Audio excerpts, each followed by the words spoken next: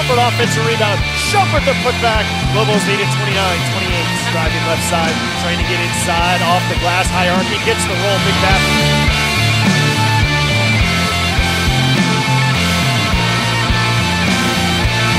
Trying to set up a three for her. Now she'll try a three, hits the three.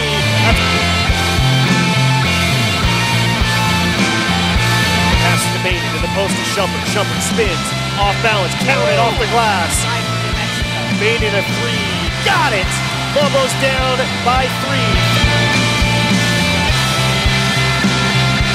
Now to Bain, driving in the paint, her shot counted, gets the roll. Lobos down one, 49-48, under a minute to go. Charisse willed that in. Has to worry near the baseline, but two with one chance, a shot clock violation. They did not get a shot off.